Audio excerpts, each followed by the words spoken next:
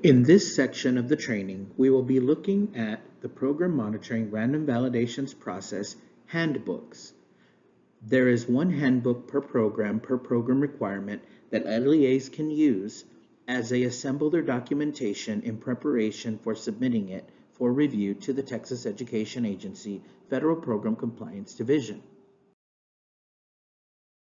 When LEAs are notified that they have been selected for a random validation, there will be a link in the email to the particular handbook that pertains to the program and the program requirement that the LEA was selected to participate in. The first section of the handbook is an introduction that just provides general information related to the random validation process. The next section of the handbook includes a table that describes information related to the particular random validation requirement that was selected. The first item that's described is a general description of the statutory requirement.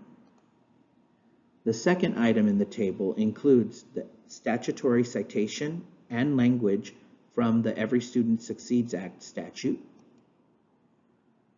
The third piece of information includes how the particular item is referenced in the ESSA program-specific provisions and assurances. And the last piece of information includes how the item is listed in the Compliance Report Program Compliance Self-Check. The following section of the handbook is of great importance to LEAs that are in preparation for assembling the documentation requested to be submitted. LEAs are asked to include the following selected documentation referenced in the table below in order to demonstrate compliance with the program requirement that's been described. TEA will utilize the following table to determine if the LEA submitted sufficient documentation to support LEA compliance. LEAs that submit sufficient documentation to support LEA compliance will be assigned a met requirement status for the requirement. LEAs that submit insufficient documentation will be assigned an improvement needed status for the requirement. The table below shows an example of what it will look like. Each type of selected documentation that is required will have a number as well as the name of what the documentation is that is required, as well as the description of the acceptable documentation that will provide additional details related to the documentation that's been requested.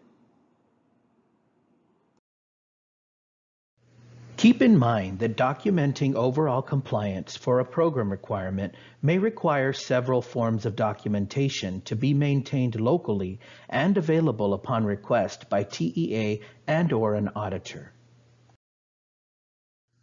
To ensure overall compliance with program requirements, LEAs should refer to the program guide and/or other program-related resources that reference the multiple forms of documentation required to be maintained locally.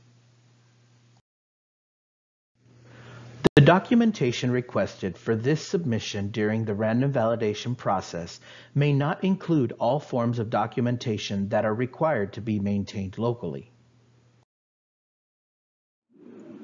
The next sections of the handbook include instructions for assembling documentation and instructions for submitting documentation. These instructions will be reviewed thoroughly in the next section of this training.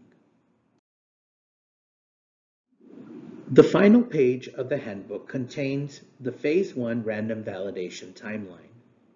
This is for the LEA's reference so that they could see all the dates that are associated with the Phase 1 random validation process.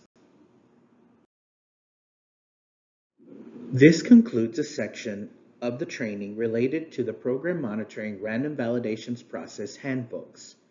If you have any questions, please email us at essasupport@tea.texas.gov. Thank you.